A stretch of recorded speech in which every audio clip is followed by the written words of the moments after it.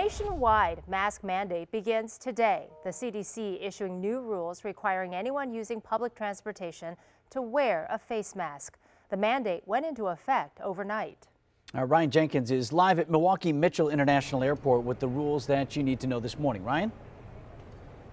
Good morning. You know, face masks have been a priority for travelers for quite some time now. Some airlines and other travel operators like the Milwaukee County Transit System, for example, have had their own face mask requirements in place for quite some time. What's new this morning is that refusing to wear a face mask is now a violation of federal law. The airport even giving away free face masks this morning provided by the U.S. Department of Health and Human Services. They have different kiosks set up throughout the terminal offering these free packs of face masks.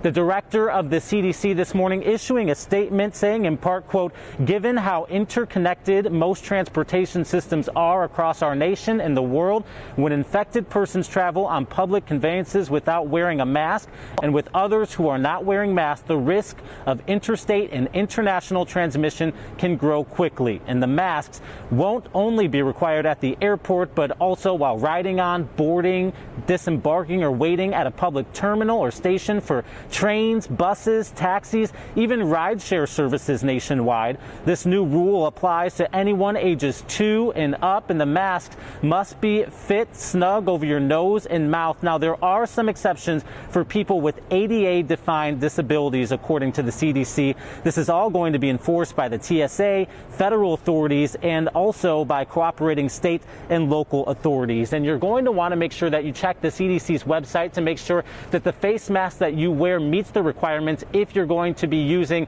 public transportation in the days ahead. The CDC's website saying things like scarves, face shields, bandanas will not meet the new requirements. Reporting live at the airport, Ryan Jenkins, TMJ4 News.